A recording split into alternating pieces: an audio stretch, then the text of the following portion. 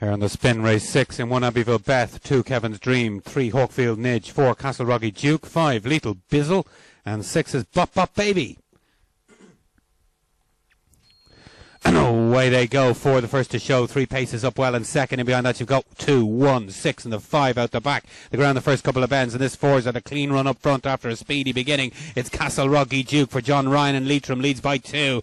Here's 3 HAWKFIELD Nidge for Connors, and Doran on the case in second. It's 5 back to the chasers, headed by the 2 and the 1. Up front this 4 says go away, you're not getting by me. Runs a beautiful bend and opens up to the judge. CASTLEROGGY Duke wins in trap to line fashion. 4-3-1 the time, 30 seconds.